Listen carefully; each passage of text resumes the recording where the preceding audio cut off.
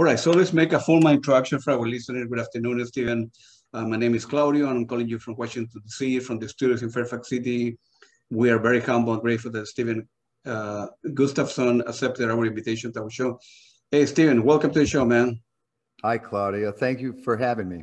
No, quite the opposite. It's a pleasure for me.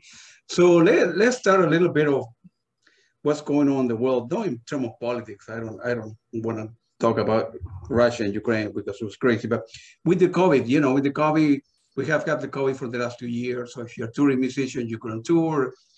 If you in some profession you were affected, and it has been crazy. And then little by little, more gigs are happening. Many bands disappear because they couldn't pay the bill. They're doing something different for a living, and some bands stayed. And so I'm very lucky that at least here in DC, we're able to see more shows. How the COVID has affected you, your family, your sanity? How you holding up, man? I welcomed it. Yeah. We travel for a living, and I'll be 65 years old in April 10th. And, we've been doing it for 40 years. And while I enjoy playing for people and just playing the guitar, playing the instruments, making music, I don't particularly like traveling much anymore. It's nice to go to new places that we haven't been. And there are certainly, we'd love to get back to the UK and Europe should the opportunity arise. But I'm a homebody. I like being at home, and I own 70 acres of land, and I built my house there in 1993. And I like being there in the woods and at home. And in October of 2020, my daughter, our youngest child, got married at our house. So I spent that entire summer, it was an outdoor wedding. So I did I cut trees down and made more lawn, and I worked on the house, and we redid some of the wood floors, and, did some painting and just getting ready to host guests. And I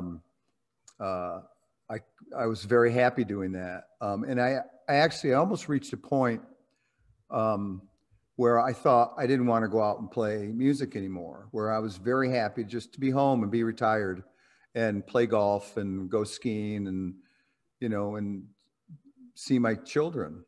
But, I think we had some unfinished business as far as the band goes. And it was very difficult for us to write new music, when we're on the road a lot. We don't do that very well. We have to be focused in our studio. So what the pandemic did was it gave us that time to do that. And while some of our band members live in Buffalo, New York, the band's hometown is Jamestown, New York, about 70 miles south of Buffalo. So sometimes it's not always easy getting, all 6 band members together to work. But we did that, and we recorded about 24 basic tracks, demos for new material, new songs. And so we're slowly working on those when we have time when we can, take our gear out of the truck and set it up in our studio and do basic tracks, do overdubs. We haven't started the mixing process yet, but it's coming. It's a slow process. And at first I was a little frustrated about that it was just taking so long, but it is what it is. And then in June of 2021, we had some outdoor shows, which was, it was good to get back and play in front of people again, because, ultimately, I think what musicians like more than anything is applause, right? Is applause. And, there's really, it's a very unique feeling to have a room full of people stand up and yell and scream, you know, enjoy. And they just feel so good, and they're dancing and laughing and singing, and the feeling that creates in a room full of 500 people is just, it's stimulating. You know, it makes your adrenaline, you know, flood your body and all the endorphins, and it's a drug. And, you know, we like that. And in September, we did a few more outdoor shows. And then in October, November of 2021, we did a little tour sort of along the East Coast. I think that's where I saw you at the Birchmere. That's right, yeah. And, you know, the 6 band members, you know, we all love each other. We're all friends. We're friends with our crew. Some of our crew are family. My son works for us. Our keyboard player, Dennis Drew, his son works for us. You know, so it's a really tight-knit group of people, and we all enjoy our time together on the road. You know, being successful at the end of after all the work the crew does to set up the gear and to, you know, and the time to travel there, and then doing sound check, and then finally you get to do the show. And when we know we feel like we've played well and the audience responds to that, you know, that's successful to us. Yeah. And I enjoy meeting our fans. You know, we've got really good fans, and they're really kind people. And I enjoy talking with them and that. So, you know, the pandemic didn't bother me at all. I kept my sanity. I got vaccinated. I got COVID, which wasn't very bad, but, you know, we're kind of glad, we're sort of happy that there seems to be a light at the end of the tunnel, you know, and we're finally booking more shows and getting back to the Birchmere again. And, you know, which is one of the great venues in the country. We love playing there. Yeah. Yeah. And the people that go there, as we talked before, and they really love you guys in that area. I mean, since I'm in the border with Maryland and Washington, D.C., every band, literally every band come this way. You know, people here in Washington have a high, you know, disposable income that can see a lot of shows like myself, and they like music in this area. So every band, big bands, a small band, people that are starting up there, they do very well here, and they're very receptive to music, and you guys do very well. I mean, you know, it's different. You know, over the years from '80s until now, some people in the band have come and gone and come back and, you know, retire, whatever. But the sound is still there. Mary's an excellent singer as well, and you can play here, man. You know, for the next 100 years. You know. Well, you know, Washington area, the DC area, and Richmond, and when we first, you know, we started in Jamestown, and then it was sort of the next big step was playing in Buffalo, New York, and then we had some friends who lived in Atlanta, Georgia, and they said, you know, you should come down to Atlanta, and you can get a lot of gigs, live here. So we bought a small old 1979 Dodge Tradesman school bus, and packed all our gear in it, and moved to Atlanta, rented a house in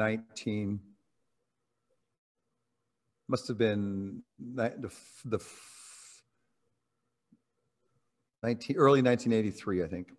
And we slept on the floor. We didn't have any furniture, and we didn't get many gigs. But we met a few people that would help us later on in our career. But the first place we played outside of our hometown, our area, was Richmond, Virginia, where we had friends there, and they booked us a gig. We went and slept in the floors of their apartments, and we made more friends there. And we went back and played more, and then we finally found an agent, and he got us in the old 930 Club in Washington, D.C., and we played there many times. And for the longest time, Washington was our most played city. We played there a lot, and we've played in practically every venue in Washington, D.C. over the 40 years, from, you know, that small, dingy 930 club to George, you know, the big, oh, I can't remember the names of the places, but yeah, eventually Ramshead you play, and the Bishop many time, and well, and bigger, you know, bigger venues. We played big auditoriums, and we played the shed there outside of DC, the outdoor the summer stage thing. So we played there a lot, and I think that's, you know, helped build our audience, and that's why I think we have a lot of success still, you know, playing that area. I got you. So where you, let's go back to the beginning. Were you born like in a musical family? How old were you when you began, I don't know, taking piano lesson or guitar lesson, whatever? What the beginnings? Well, I'd say, you know, my parents loved music. They always had music on, big bands, Patsy Cline. You know, my dad liked to sing, you know, when he'd have music on, and he played piano a little bit, although we didn't have a piano in our house. When we saw the Beatles on Ed Sullivan in '64, I think that's when I first thought, oh, that looks like fun. I want to do that. And I was 6 years old. At the time we were living in, my dad was in the Air Force, and we were stationed in Omaha, Nebraska. He was at SAC headquarters in Omaha, and he retired in '64, right, not long after we saw the Beatles. And they moved back home to Jamestown, New York. And he had a guitar that was his father's, a 1930 Gibson tenor guitar that he actually used to just hang on the wall of his, you know, I guess you'd call it a man cave. They had a bar in the basement of the house where they'd entertain friends and stuff. And it was just, you know, it was just a decoration. And when we moved, it got put in the attic, and I was just rooting around up there one day, and I saw it. I opened it up, and I thought, I'm going to learn how to play this. So I bought a lesson book, and I taught myself how to play guitar chords. And then I'd buy, you know, musical books from, you know, bands I liked when I was sort of a teenager, and learn those. And the kids, the boys across the street from me, they played guitar. And so our first band I was in was with those guys. And we played at the nursing home up at the top of our street for the old residents there, or we'd play at the playground for, you know, for our friends, or on the porch. And we were called Jim and the Jokers, because Jim was the name of the other guy. Yeah. And mostly sort of old sort of church songs. Michael rowed the boat ashore, and you know, Old Stewball was a racehorse, and then in the sixth grade, the junior high school came to our elementary school. The junior high school band came, and they were recruiting kids to pick up an instrument and learn how to play it, to play in the junior high band. And you invited your parents. We went and we saw the performance, and my dad said, okay, I'll buy you any instrument you want as long as it's not a drum or a violin. So I picked trumpet because the conductor played trumpet. So I did that for 3 years and took lessons. And during that time, I would take guitar lessons off and on. When I got to high school, I sort of switched to theater because that's where most of the girls were. And I was interested in talking to the girls, you know. I was afraid, but I thought that would give me an opportunity to at least say hello. And so I did some acting and singing in musicals and stuff. And just, I met in high school, in 1973, I met Dennis Drew. He lived on the north side of our town, and I grew up on the west side. He was an athlete, you know, and I was in this theater. And we became friends over a discussion of, you know, who was your favorite band? And his was Bob Dylan, and mine was Neil Young. And he said, oh, I play piano. And I said, oh, I play guitar. So I would take the bus across town to his house on weekends, and with my guitar. and we'd sit in his living room and he'd play the piano and we'd do Bob Dylan songs and Neil Young songs and kind of dream about being in a band, you know, how fun that would be. And then in college at Jamestown Community College, they had they were just starting a 10-watt non-commercial FM radio station. And we thought that'd be kind of fun, you know, let's do that. So we were sort of in the ground floor of that. And so Dennis was sort of the general manager and I was the music programmer. And mostly we were just DJs and smoking pot in the parking lot and just having fun. And that's where we met some of the other members of the band. One day, I was doing a radio shift on a Saturday afternoon or something, and a young woman walks in and says, "Hey, I like your radio station. Would you play some of my records?" And I said, "Sure, come on in." And she said she was joining the college radio station in the fall, or the college, going to school in the fall. And I said, "Well, you should, join the club." The radio station was a club. And she said, "Yeah, okay." So she gave her a DJ shift, and we just sit around and talk about music. And that was Natalie Merchant. And another radio shift, I got a phone call from a guy who worked down the road at a factory, and it was Rob Buck. And we started talking about music. He said, "Oh, I love that Gang of Four song you played. I think they're really great." And I said, yeah, I do too. And he said, "Well, I've got this band. We're not really good, and we're sort of this avant-garde punk band, and we're looking for places to play." So we booked him a gig at what we called Wednesday Night Coffee House, and it was mostly just having fun. There weren't many students that would come, and we were just having fun. And his band was breaking up, and he said, "You want to join the band?" I said, "Yeah, I play guitar." And he said, "Well, we need a bass player." And I said, "Well, that can't be too hard, can it? It's only got 4 strings. I could figure it out." So we actually, Rob and his friend, they held auditions.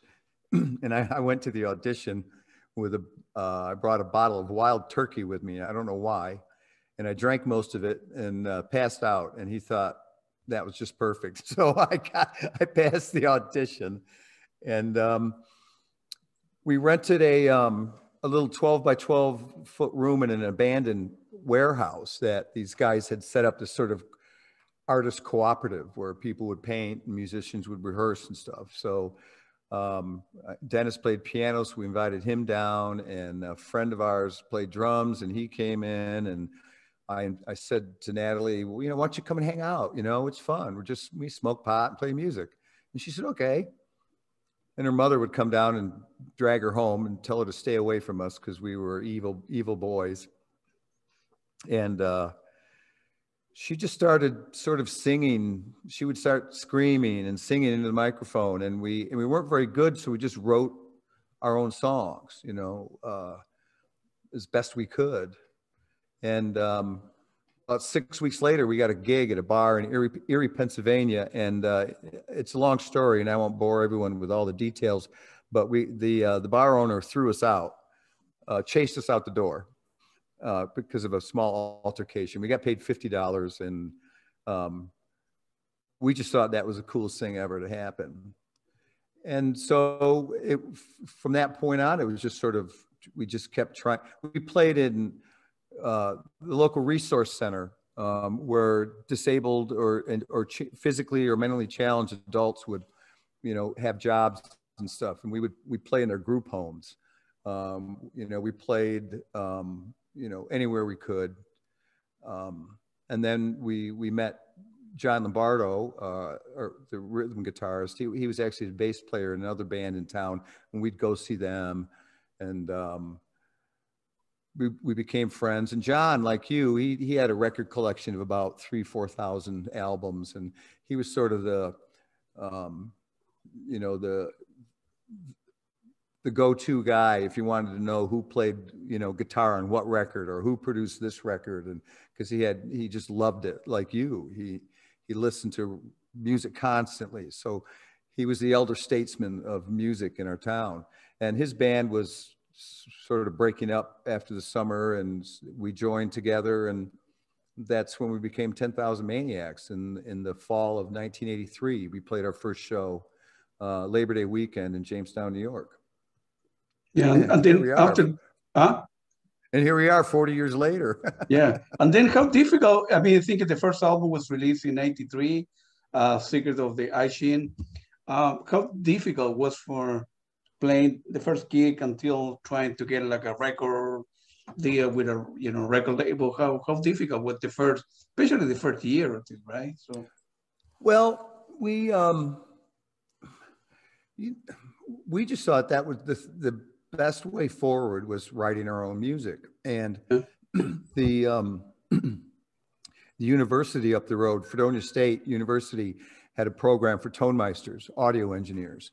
So we thought maybe we could record something there. So we put a poster up in the student union in the common room and said, we're an original band or a band that writes original music. And one of the students called, and we became their senior project for their thesis, to get their master's degree for audio engineering, or maybe it was bachelor's degree.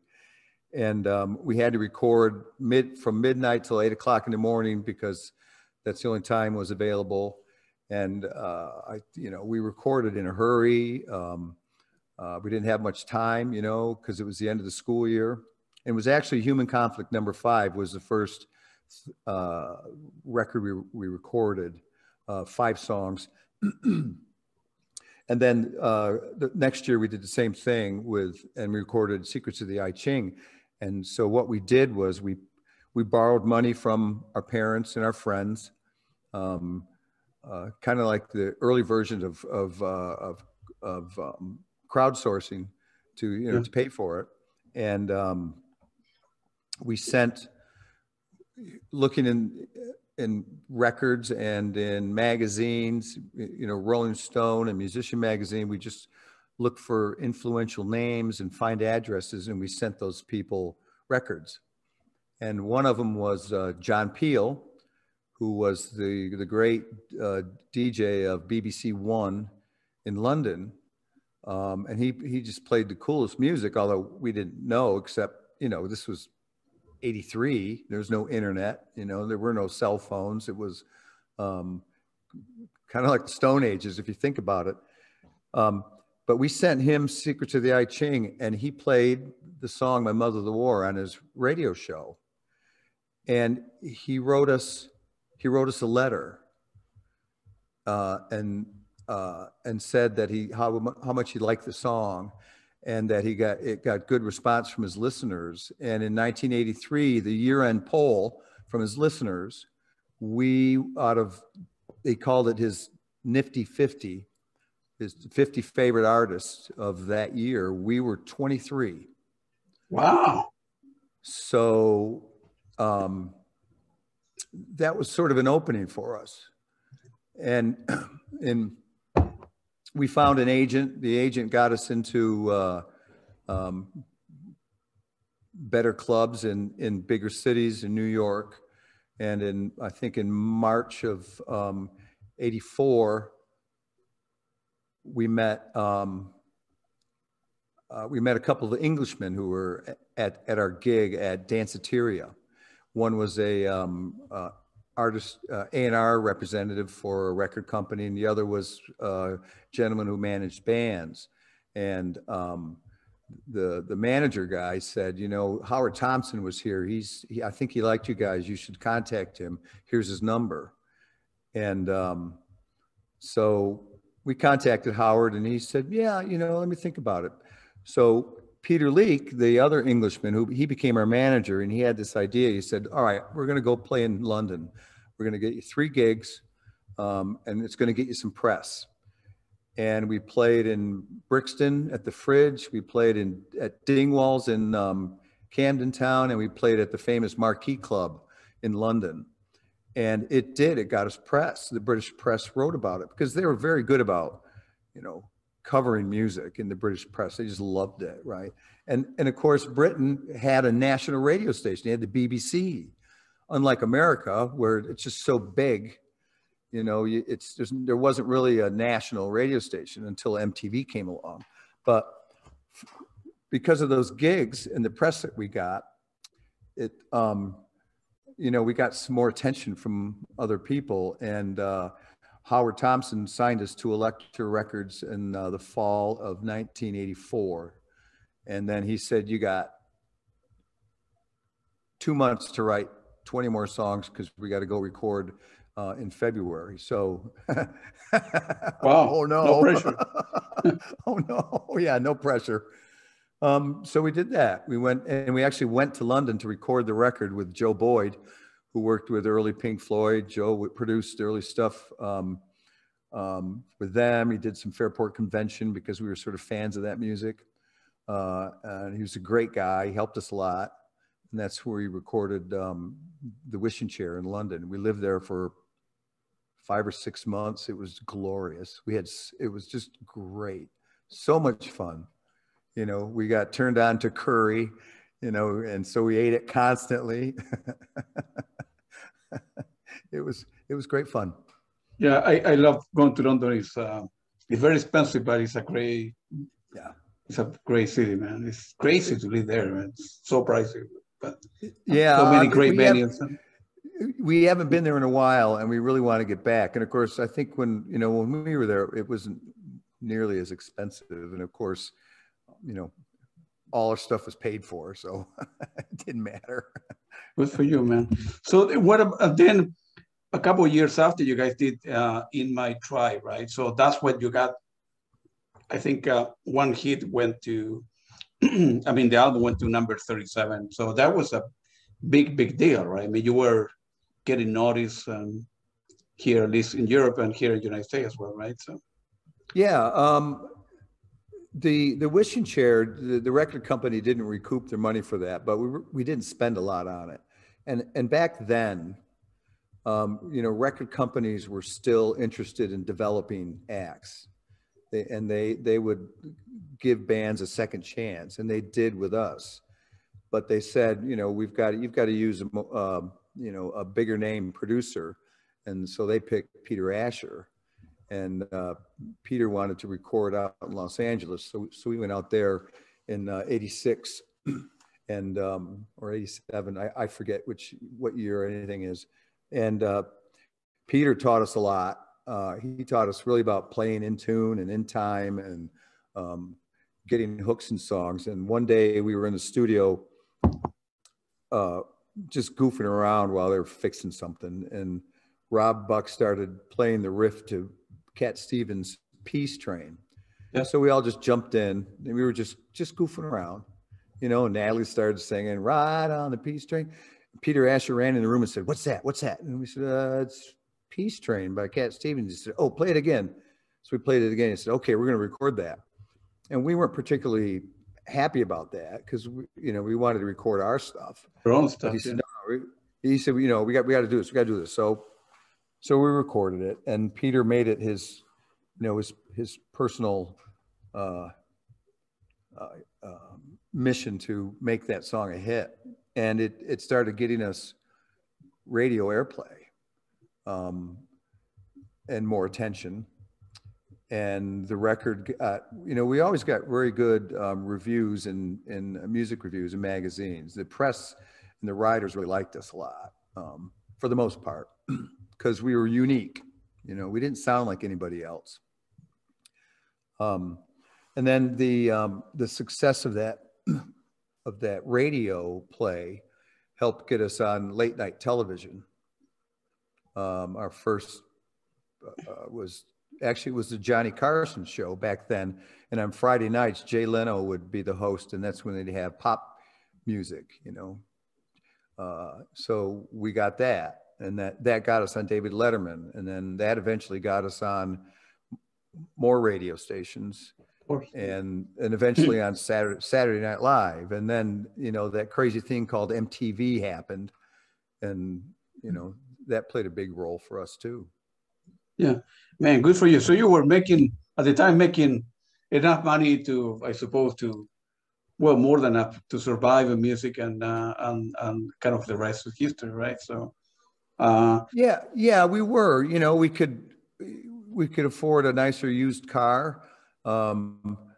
I got married in '87, and my wife and I, you know, I was making enough money, so we bought a little house out in the country, Yeah. you know, and then the family started coming along. Gotcha.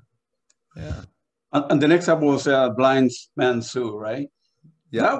That received a lot of success in the chart, in not just in the US, but in the UK. Yeah, we did that one again with Peter Asher because we enjoyed working with him and he enjoyed working with us. But we kind of talked him into coming east, and we went to Woodstock, New York, and we recorded that record there.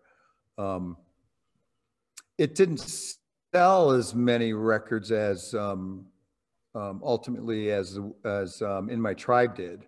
It didn't have, you know, the really big radio hits, but you know, we were MTV, you know, we said, okay, we'll do videos. But the boys, we kind of pushed Natalie to be the star of that stuff. We said, you do it. We don't need to be in the video, you do it. And so she did. And, you know, it certainly helped her career later on, being the face of the band and the voice.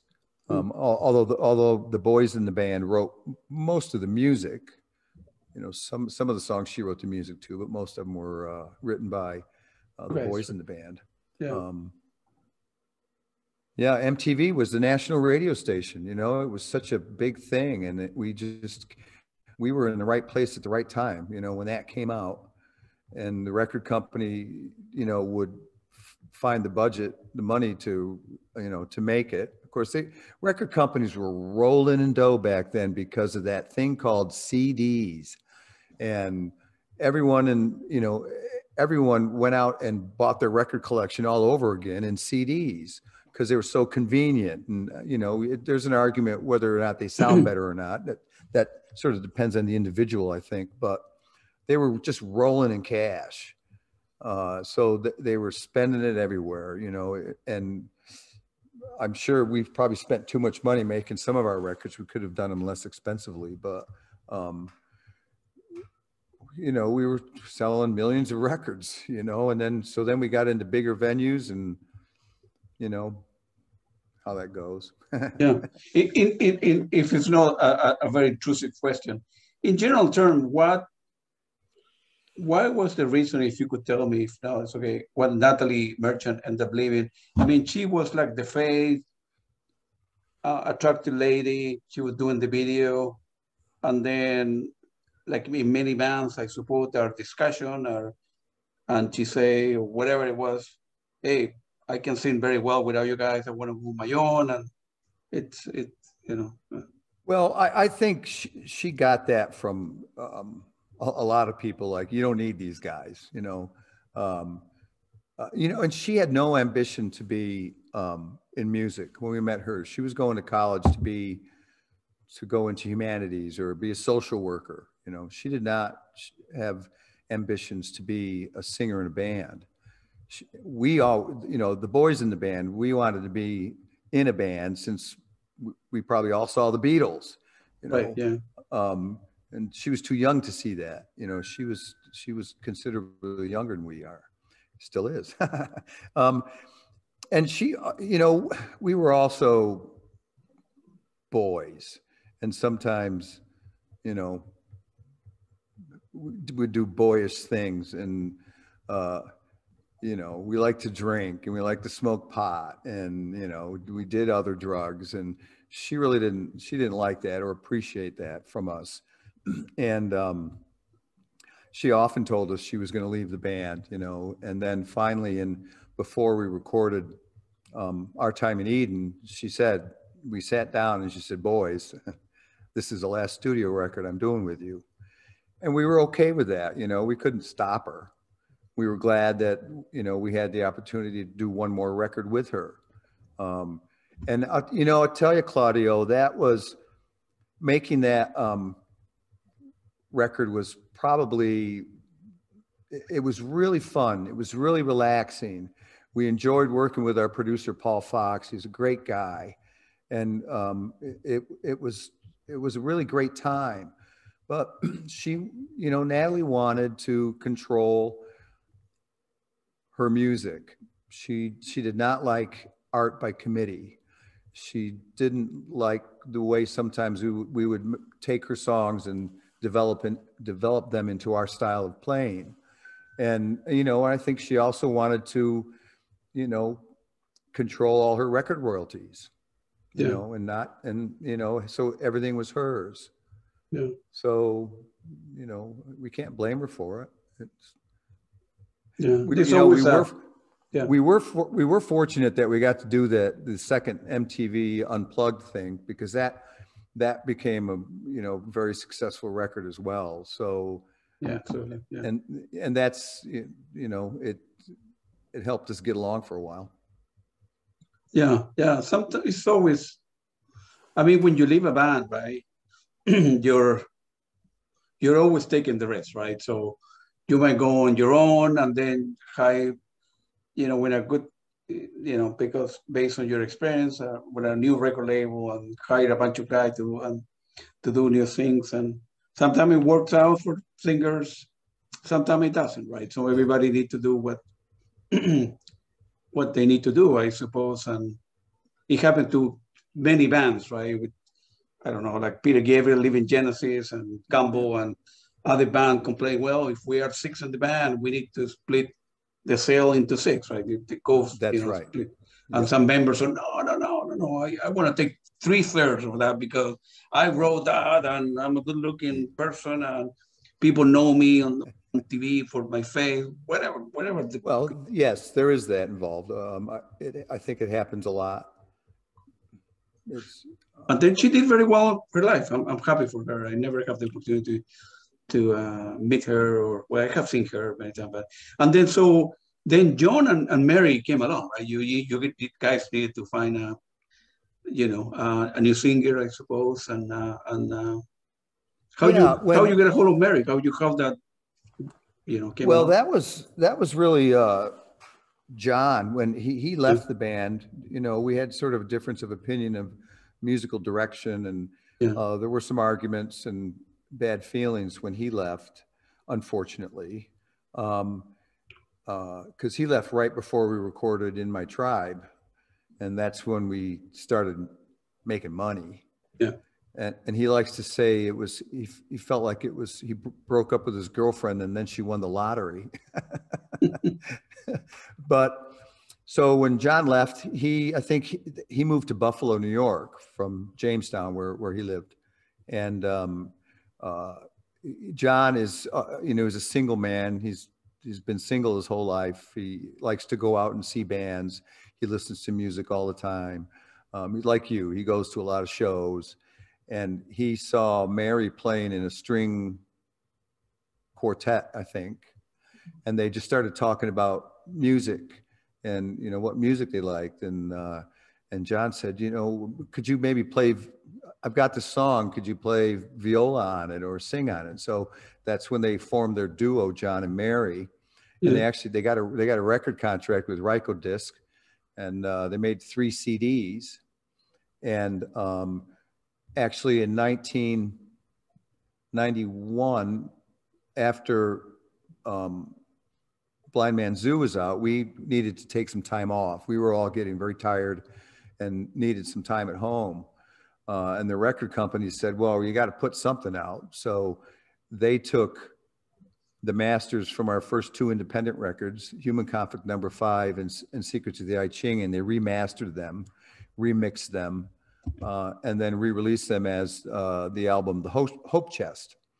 And when we toured, so John was back working with us. He and Natalie did they worked on the artwork, and they went in the studio with the producer and worked on the remixes and things like that. So 90, 91, 92, we went out for a small tour, Hope Chest tour, we called it. And we invited John and Mary with us. So they were our opening act. And then John would join us on stage when we played all those songs from his era when he was with the band.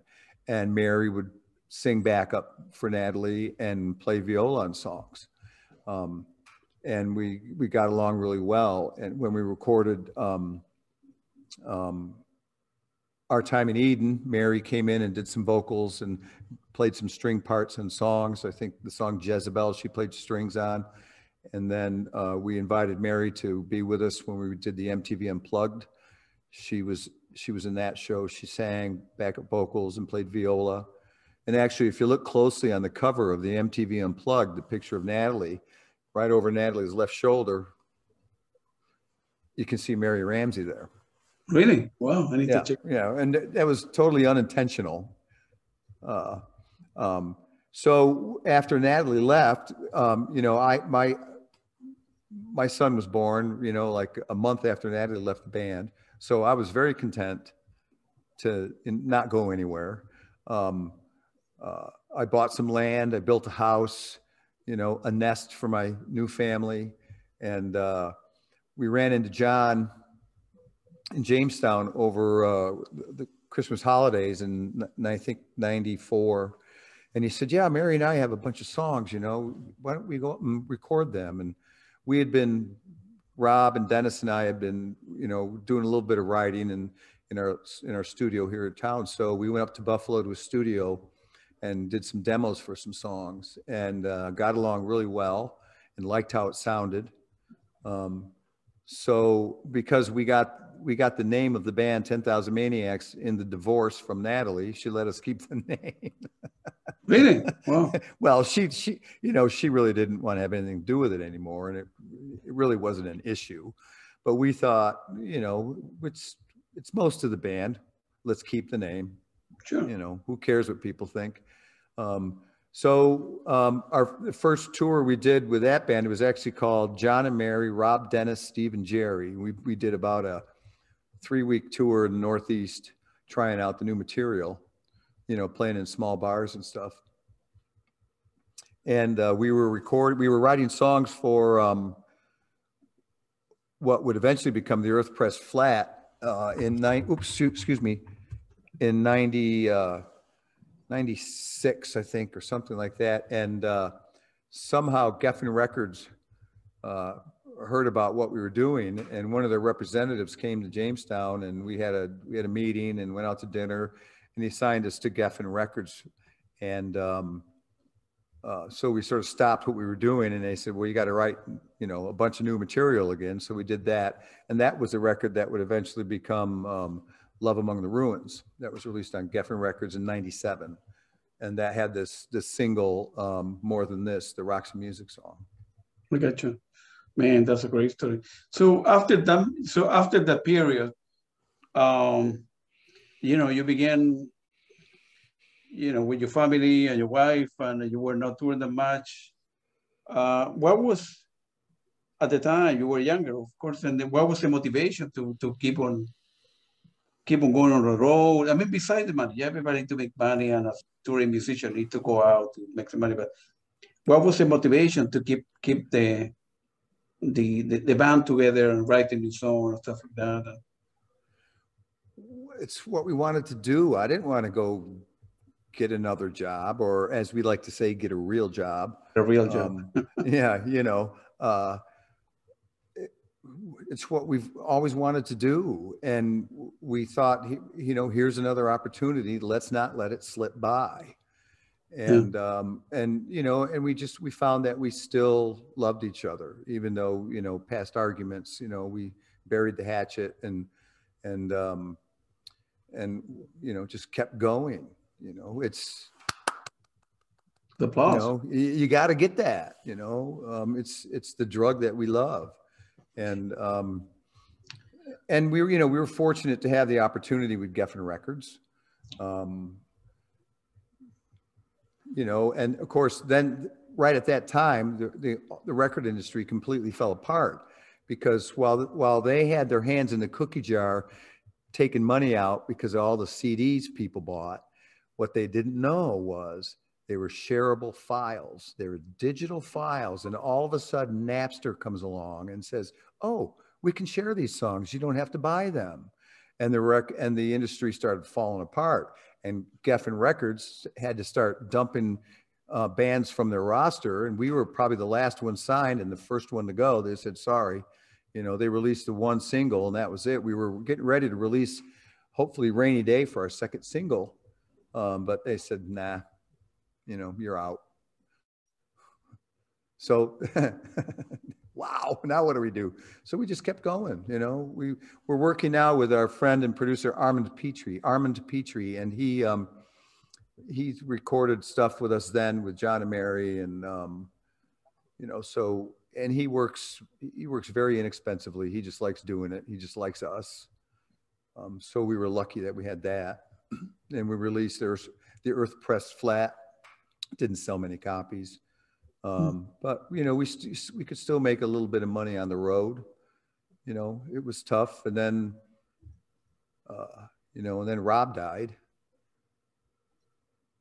And that was sad. That was a knife to the heart.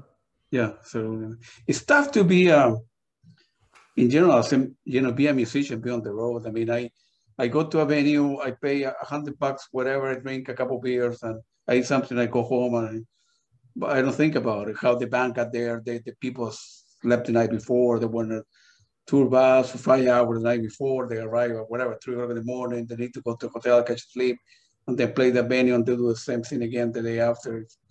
It's plus it's not as hanging out with the same people. Huh? Yeah. It's not as glamorous as people think. Yeah, it's really hard. Hanging out with the same people. You know, if you got another boy with Johnny, Peter, and Mary the night before, you need to see it in the morning. What the heck, man? It's a lot of work. It's very tough, man.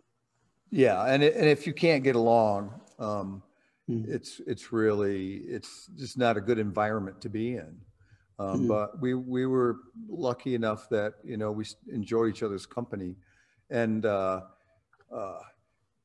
that's kind of why we tour the way we do now. I think if we were going to go and do a 4-month tour, that would be the end of the band. Because if we were with each other all that time, you know, I don't think it would work. So, you know, we try to keep the long view here, and stretch it out, and only go out for long weekends, and maybe if we go to South America, we might be gone for a couple of weeks, or if we go to the West Coast of the US, we might, you know, play from San Diego up to Seattle, depending on, you know, if the agent can find the right gigs and stuff for us.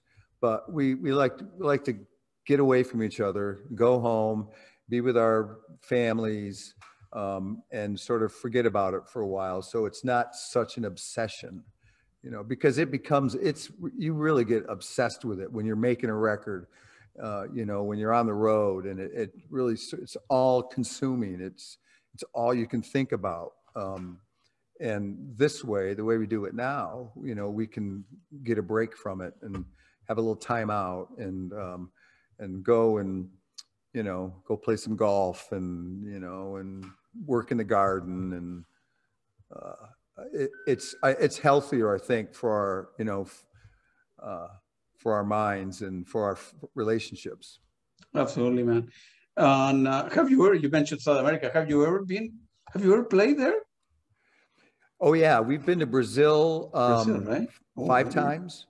Yeah. Yeah, we found a really good promoter down there, and he's had us there 5 times. We've played in Buenos Aires once. Yeah.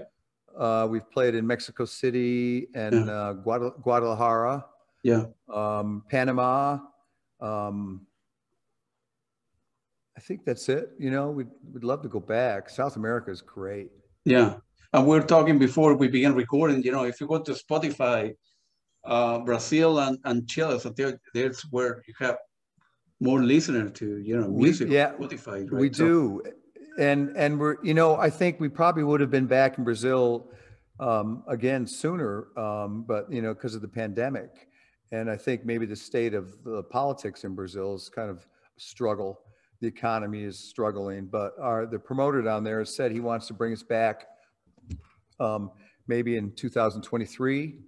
And we'd certainly like to get the opportunity to go, you know, to play in Chile and Argentina again. You know, we love Buenos Aires. We were in Little Soho is where we were staying. It's a beautiful part of the city.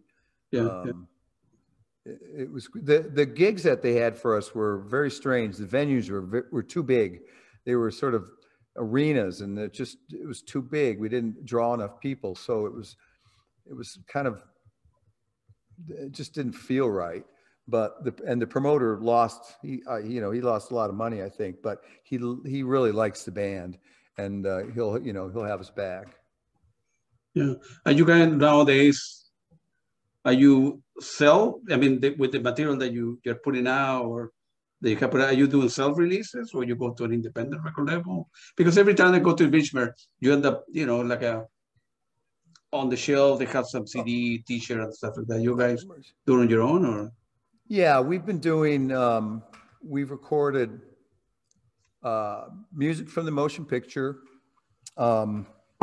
Playing Favorites, which is a live record that we recorded here in Jamestown. And then we released a record called Twice Told Tales, which was basically covers of some of our favorite traditional folk songs. Yeah.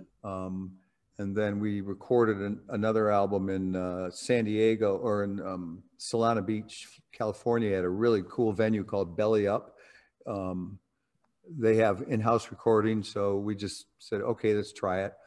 And funny enough, we do get royalties from those, from like that Belly Up record. It's not much. It's $700 a year, but it's working. And another great thing that happened because of the internet was crowdsourcing. Yeah. Was being able to raise money with fan support. And we were in a crowdfunding platform called, I forget. I'll remember it. And so we tried that, and we did raise enough money to make a couple of those records just from the kindness of our fans, and they,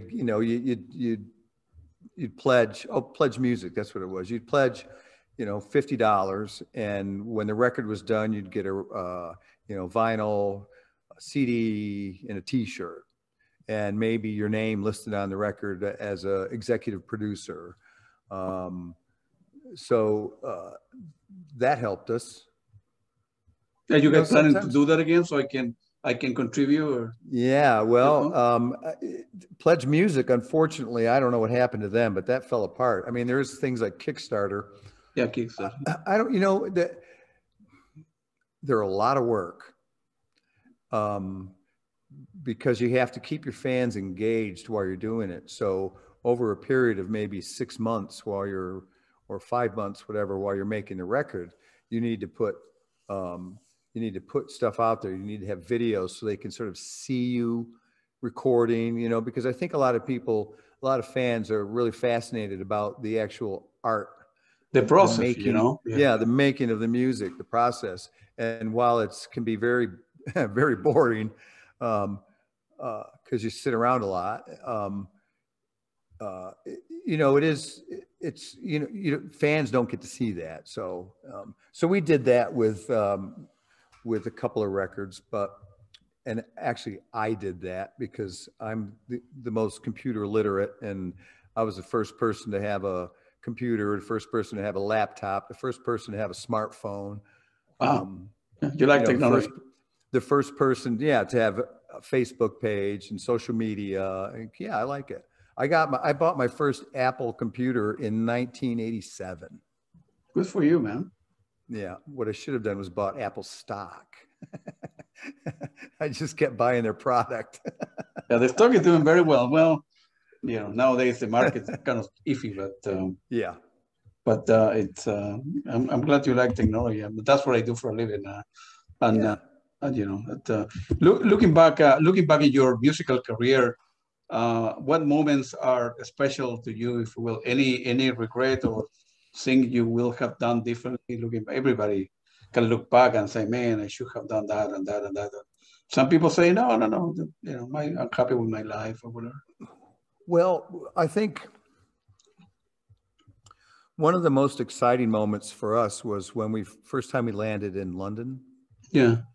that was very just thrilling. And that's when we went just to play those 3 shows. We landed in Heathrow, and we were driving to our hotel through the city streets, and, you know, having never been there, it was just so cool to be in another country and taste the food and hold the coins in your hand and, you know, talk to people. That was pretty neat. I think we did a USO show, 4 shows in the Middle East in 1999. We played in Kuwait City, Bahrain, and then we played a concert for American troops out in the desert by the Iraqi border. That was an amazing experience, being there, you know, being in those countries. Regrets, I think I wish I would have paid more attention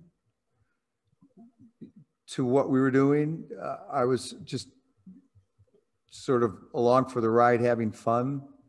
You know, we worked hard at it, but just sometimes it was just more like, yeah, this is fun. I wish I would have paid more attention in the studios. I mean, although I learned a lot, but I could have learned more.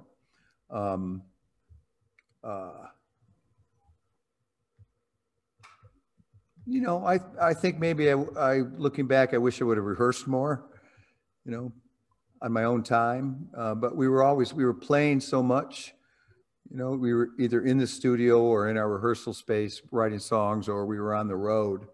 You know, when I got home, what I wanted to do was just decompress and sort of forget about it. Yeah. Because I'd be a better player, you know, and I'm still getting better. We've been playing a lot lately, and my playing has improved quite a bit. I'm really quite happy about that. And see, also you haven't mentioned the financial aspect or the promotion or the marketing. That's important. You know, bands want to play great music, but they will sell you from t-shirt to toilet paper with the face and whatever, yeah, or royalties, better deals. And it's got to be always, I don't know, I'm a financial person or in the band that can say, hey, guys, if we do that, we can make more money, and that will pay off 20 years from now, 30 years from now, so we can retire on it, right? I suppose some people say, no, $50 is good enough for now, and let's drink a cup of beer and we'll go to the next town, and, you know. That's exactly right. And that's why you've got to be lucky and get a good manager.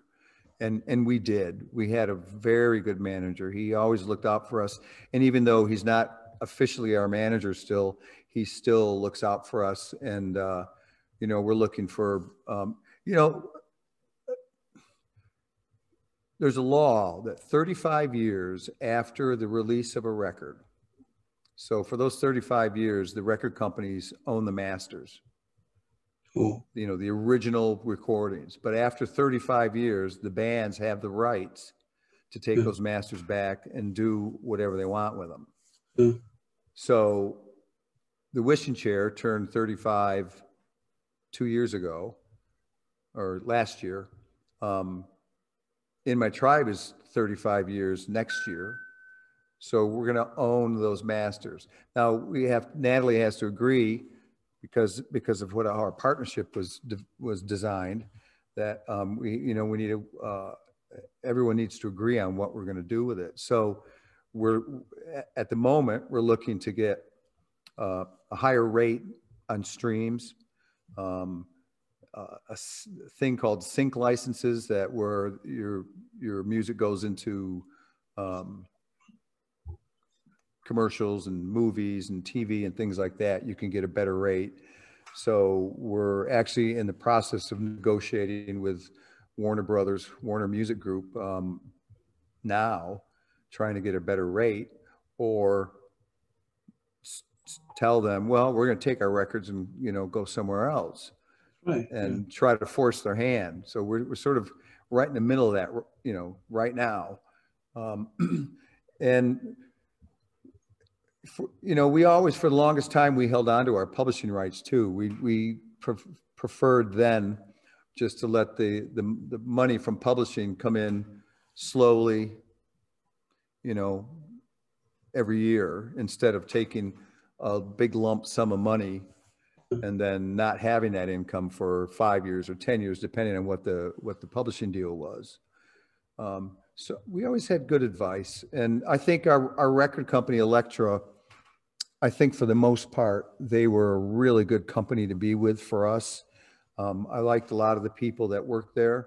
I think they really liked us and they enjoyed working for us because we weren't, you know, we were nice people. You know, we didn't complain too much. You know, we didn't demand things.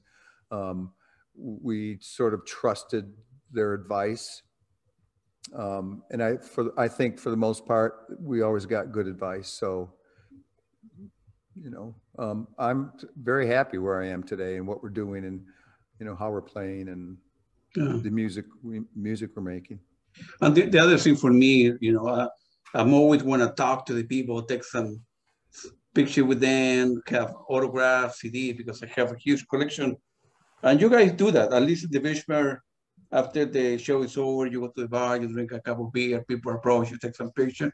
You're very approachable. People like this stuff. Other, you know, with the COVID was, you know, kind of a little bit difficult because people didn't want to get exposed. But other bands, they don't care. They don't want to take a picture. They don't want to sign an autograph. They go in the back door and they go to the hotel and, you know. Yep, they leave. And they leave, you know. I like doing that, you know, and I think Mary is very shy. She's not. Yeah, she doesn't like doing that. And our drummer Jerome, he's very shy too. He doesn't like the backslapping and the handshaking and the photographs, you know, things. But you know, Dennis and Jeff and John and I, we enjoy it. You know, always. I mean, I like meeting you, and I like our fans they're fun, and we become friends. And a lot of them are coming to Jamestown in May to see our homecoming show here in Jamestown. They're flying in from all over, and I'm gonna actually take them on the morning of the concert.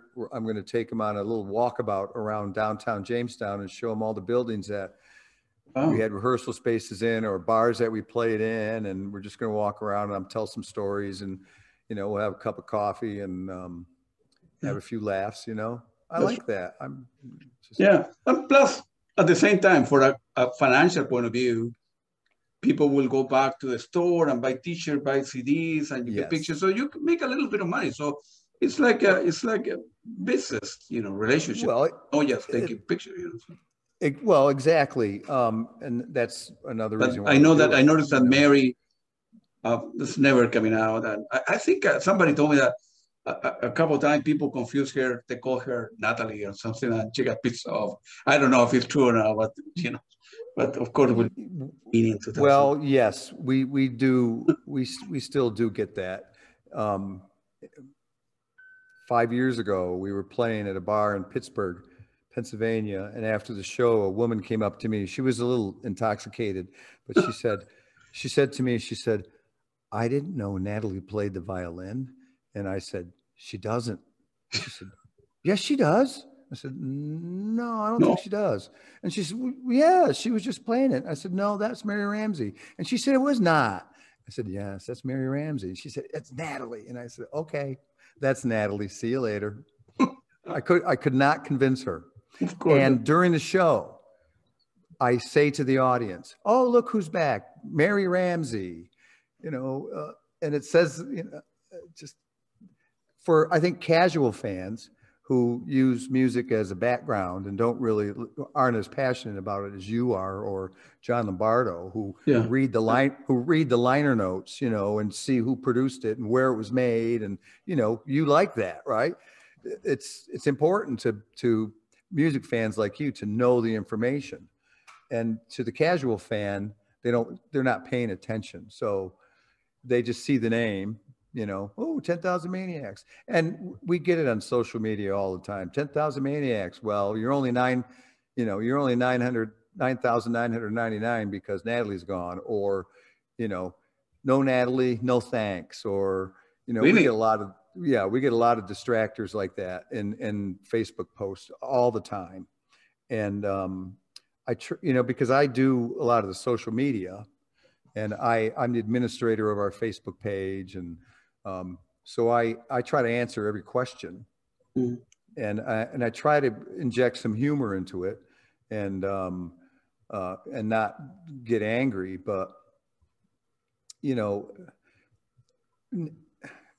we wouldn't be where we are without Natalie Merchant, but she wouldn't be where she is without us.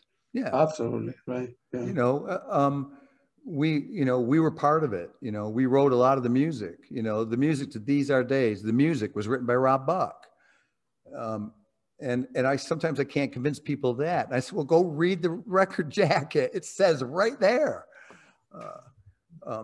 So it can be frustrating. But you know, it's just, it is, that's what it is. You know, 40 years later, you guys, you know, 40th anniversary and still playing and kicking around and traveling and enjoying the music, enjoying your life. It's pretty good, man. It couldn't be that bad, right? If 40 years after that, people still, guys like myself and thousands of other people go and see you guys. I mean, the quality is there, the music is there, it's different. Some people have come and go, but still, for the most part, it's the same band, you know. Well, we did two. I like yeah. Well, we did two really important things, I think, that made us better musicians, which would make us a better band. And one was we quit drinking before our shows. So when we're on stage, we're all sober. Really? It took us a long time to get to that point. Okay. Yeah, really good. We became a lot better. And then the second thing we did was we invested quite a bit of money in in-ear monitors.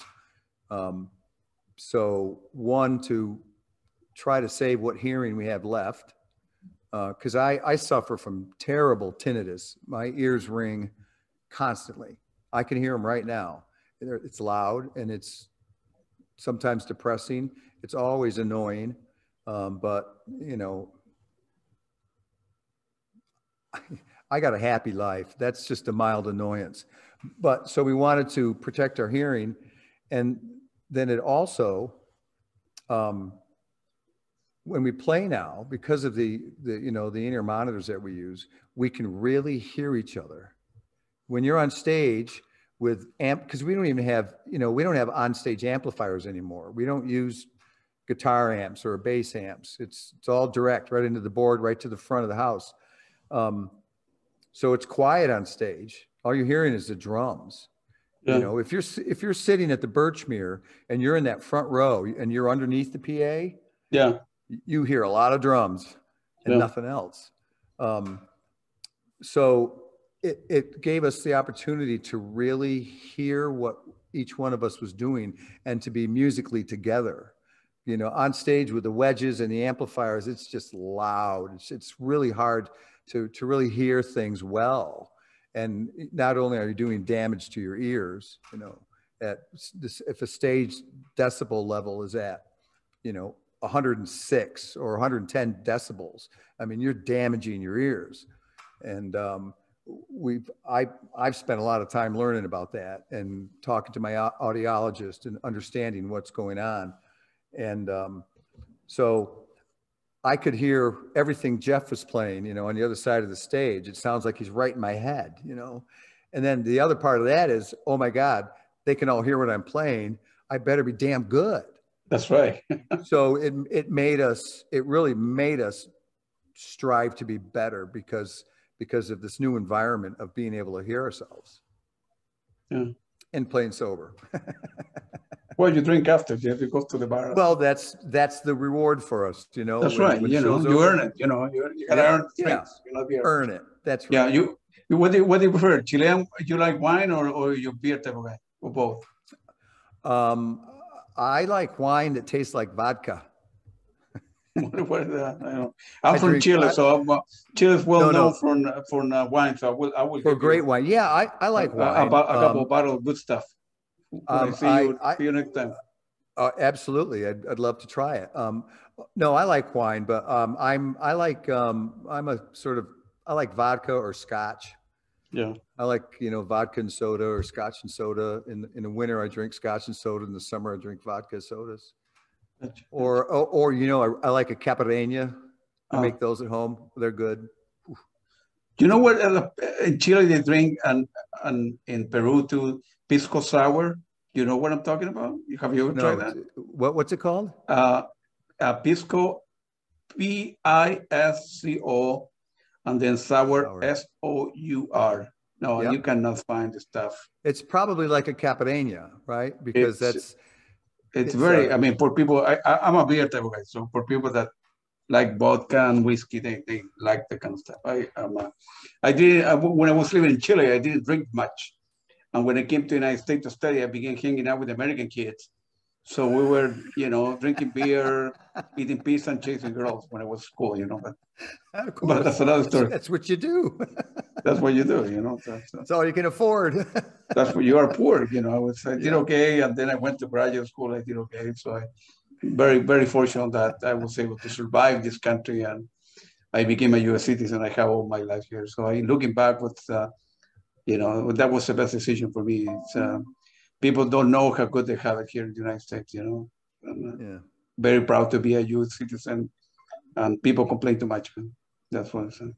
Well, it's easy to complain. It's easy to complain about something because you don't have to do anything but open your mouth and let. Whether you like this president, that president, this or that, still, get a job, go to school, whatever. Well, yeah. I'm an average guy who was able to make it. I'm the American dream alive, man. Yeah. Well, I'm glad you're here. America's better for it because you're here.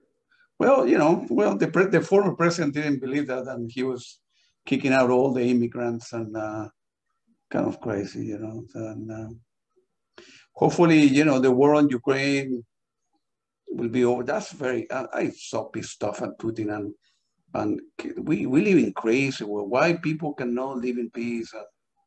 It's crazy, I think one of our biggest enemies in the world is greed. Yeah. People are greedy, and greed now is very popular. There are more billionaires in the world now than, I don't know, you can't even count how many there are. And I've got nothing against someone making $1 billion, but who needs that much money? You can't spend it. That's right. Yeah. It's like they're hoarders. They hoard money. Yeah. And, instead of hoarding books or magazines, they hoard money. And, good, fine. But there are people who, not of their own fault, are starving. Mm. This war is really going to make starvation is going to be a real problem coming up. Supply chains being broken, and I'm going to be all right. But there's a lot of people in the world who aren't, and they're going to starve. United States and other European countries are putting a lot of economic pressure on Russia, and people in Russia, the common and the average Joe that had nothing to do with the war, whether they like or not, is going to be starving. It is right now. The economy in Russia has collapsed, and they are, these crazy guys run the country, and they're all killing their own Russian people in Ukraine, and Ukraine have nothing to do with that, and it's a mess. It's crazy, man. It's very sad. It's very sad. Hey, my friend, it was very nice talking to you, man. And we'll get some Chilean wine. I will see you at the Bishmer in a couple of weeks. And we'll talk some more, man. I'll put you on a guest list. Huh? I'll put you on a guest list. Thank you very much, man. Yeah. And I need to get a CD. Well, I have several CDs signed by you, but I need to talk to Mary to sign the stuff because it's important to me. I want to, some people download the stuff and download PDF. No, for me, I like the real thing. You know what I mean?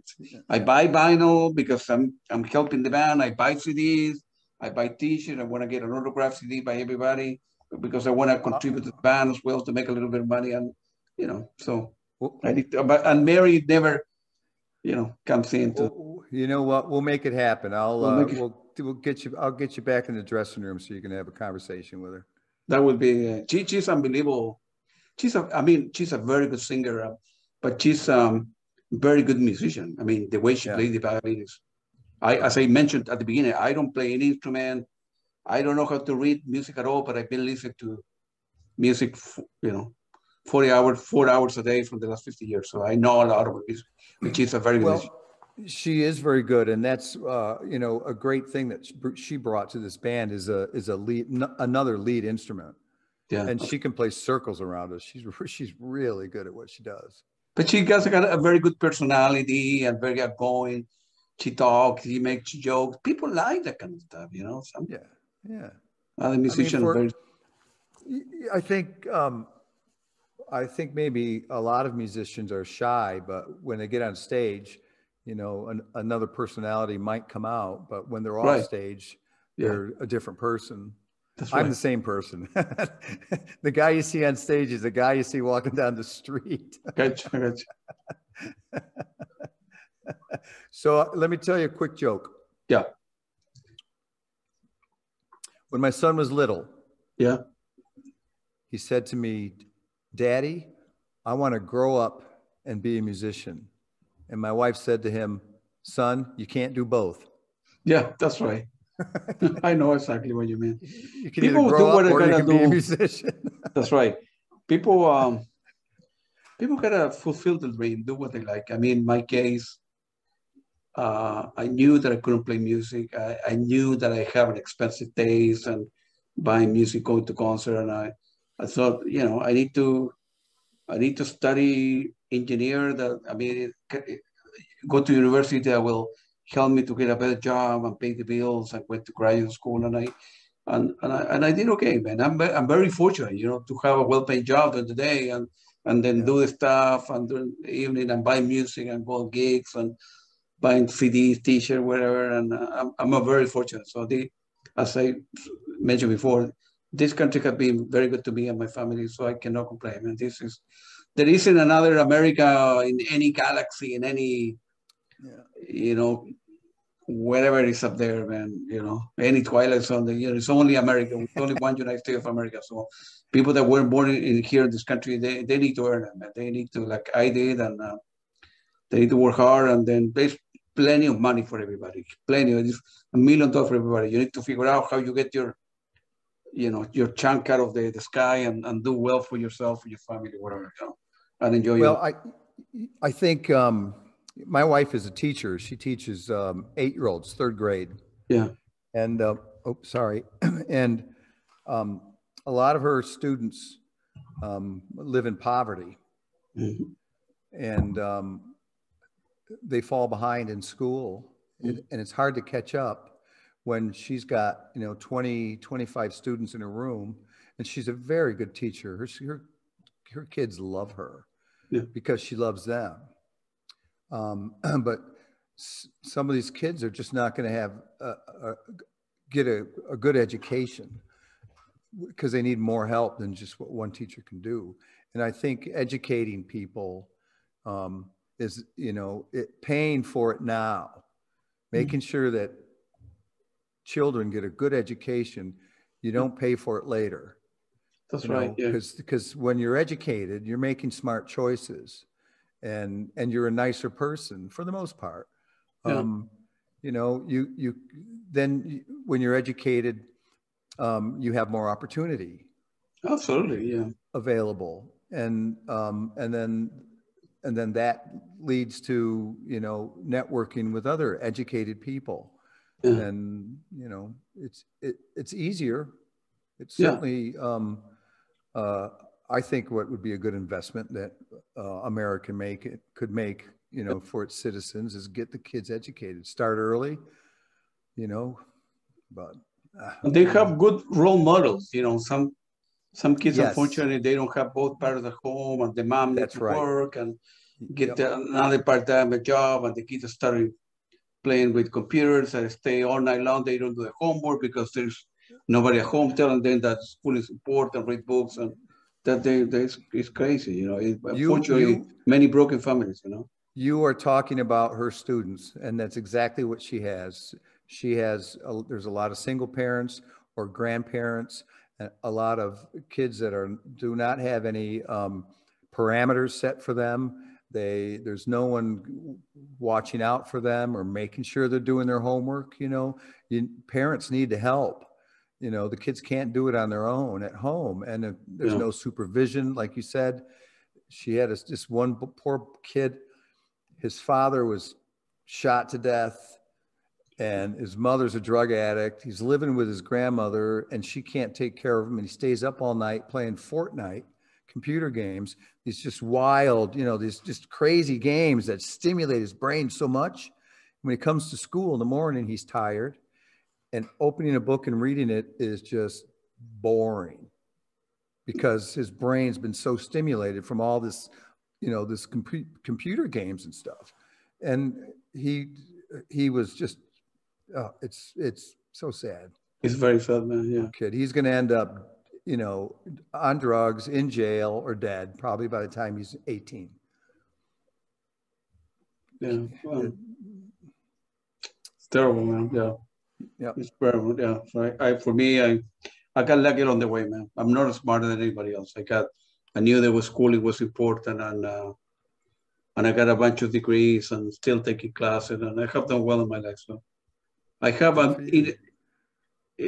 have a lot of motivation in my life. I mean, I'm not smarter than anybody else. I'm noticed that I'm goal oriented, and I have a lot of motivation. Although I'm old guy like too, but still I have inside me, I have a energy. I have still the energy, the enthusiasm. To do a lot more. I wish I had 40, 50 hours in the day to do a lot more. I mean, it's not, I have a lot of goals. Yeah. Good for you. I'm like that as well. I'm very motivated to do stuff. Yeah. Sometimes, if you don't do it, nobody will do it for you, Yeah. Well, yeah. I like to stay active, I try to eat right when I can. And I'd like to laugh a lot, and I'm surrounded by really good friends. I'm really lucky that the life I've had, I had really good parents who were loving, I had my siblings were great. And the other thing is important, do the right thing in life and help people out. I mean, yes. If you're a zillionaire or billionaire, what's the point of having 100 houses, 100 cars? No, make enough for yourself and for your kids, but give the money away. Do the right thing in life and help people out. And, that's, it's nothing wrong with making money. It just is something wrong with, and that is the only thing you do. Yeah. So I agree with you completely. Don't give back to school or community or hospital or whatever it is. And you're not, you can help. I have done a lot that in my life, and in a way I get energy back, and I'm been fortunate to do other stuff because I try to do the right thing in life, I suppose. We were just in Austin, Texas, and after the show we were hanging out by the bus, and a homeless guy was walking by, so I just said hello, and he sort of said hello, and I gave him a sandwich, and we started talking, and he was from Jordan, a computer programmer. Wow. Came to America, lost his job. So I didn't, he was, I think definitely struggling with mental illness, but he, we had a nice long conversation, and I gave him, I had $50 in my pocket. So I gave him that. And we had a really nice talk. And, I said, so where do you sleep? He said, outside. I said, no, where? He said, well, you got to keep moving around. And I could tell that he was a smart man. He must have been hard to tell, but maybe 30. Very young, huh? Yeah. Yeah. I mean, he's very scruffy. It's, he hadn't shaved in I don't know how many years, and, in dirty clothes. And, but behind it, there was a real person. That was smart, and you could tell he was passionate about things, but he just, for whatever reason, you know, he'd lost his place. Yeah, yeah, there gotta be opportunity for everybody, man. This, you know, everybody needs a second chance or a third chance or whatever, you know, as long as you're not doing stupid stuff or doing drugs, Right. Yeah. you know, not paying your taxes or whatever it is. And Yeah. everybody deserves second opportunities, man, in life. In marriage, in music, in life, whatever it is, man. Yeah. You know, everybody goes to downturn, but, you know, I gotta make it happen, man. Go to church if you believe in church, or Yep. do the right thing, and good thing will happen to you, man. That's what I, Wherever you can find strength, you know. you know, I that's right. get it from my family and friends. For you, man. Yeah. Hey, Steven, was very nice talking to you, man. I will see you in a couple of weeks, and don't forget to put me in the On the list. guest list. In Do the you guest list. do you come alone, or will you bring a guest with you? I may go with my son that day, very likely. Yeah, I will. Okay. He likes the music. I'll put you down +1. NTE, BUSTAMANTE. Bustamante. And you have my email address with you, you know. I will. All right. And I will send you a link for the recording after this. Thank you. It was very nice talking to you, Steven. You're a smart guy, man. And I need to talk to John. I didn't know he had a huge music collection, man. I need to talk to him. Oh, he's I need to see his. Incredible. You know, when we travel, he would, in the old days, he'd bring a box of his records and go to record stores and trade, you know, Really? get other stuff. Yeah, yeah. He had an incredible collection. Yeah. Well, you know what? I consider you a friend. So, my friend, I will see you at the Birchmere. You bet, man. Thank you very much. You're a good guy, man. Yeah, thank you. You too. Take it easy, man. Say hello to your family, and I will see you very soon, man. Okay. Bye-bye. Take it easy. Thank you.